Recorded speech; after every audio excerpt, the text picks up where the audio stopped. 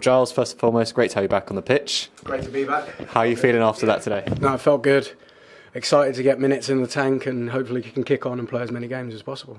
Let's talk about the game, obviously. Woking, 1-1 draw, agonisingly close to a win, but there we go, that's football sometimes. Yeah, just it's one of them ones. Do you know what? We've played well, we've gone up, and it's just unfortunate. Sometimes our football games go, so we pick up, we go again, we'll see them on a second, and then we'll make sure there's a different result New Year. Obviously, had a bit of a long injury. How are you feeling? What was the injury and how are you feeling afterwards? Yeah, it was my ankle. It was the Bromley game, blocking the shot.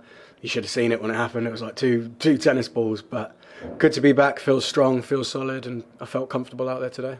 Looking back at the changes made, obviously you were on a 4 changes made, a few changes in the first half was quite an even affair. Not many chances for either side, but second half we really did come into our own. Yeah, first half was a bit of a stalemate. We was just feeling each other out, and then second half I think we were the better side. We created more chances, and again, football's football. It's just a shame today we didn't get the result, but New Year's we go again.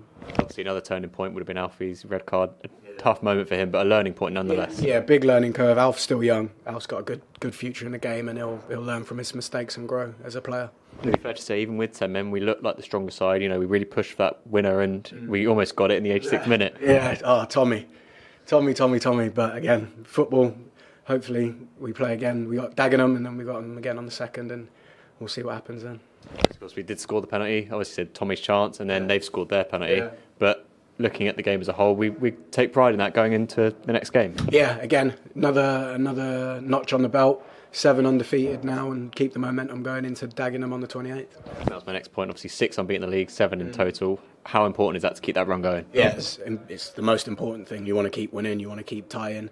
As long as we ain't losing, we're climbing up the table slowly, so that's the goal. Obviously, we visit Woking again in the